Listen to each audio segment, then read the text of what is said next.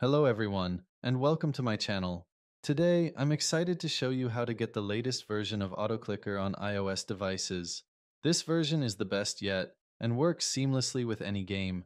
Simply enable the first option, just like I have, and you won't need to do anything else. AutoClicker will take care of the rest.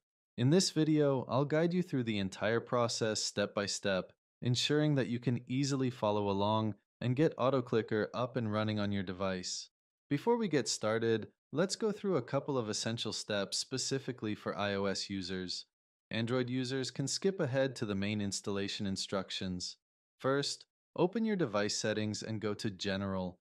Tap on Background App Refresh and make sure that either Wi-Fi or Wi-Fi and mobile data is enabled. This setting allows the app to update and function properly in the background. Next, go back to the Settings menu and select Battery. Ensure that low power mode is turned off. Disabling this option is important as it can affect the app's performance. Once you've completed these steps, you're ready to proceed with the app installation. Let's get started. Once you have completed the initial checks, we can proceed. Open your browser and navigate to Aprilia.com, a trusted site that hosts various modded applications. Search for AutoClicker and select it from the results. A detailed page will appear with information such as the number of downloads and community ratings. Click on the Download Now button, and the system will begin downloading and installing the app. This process is quick, and you should soon see a confirmation message indicating a successful installation.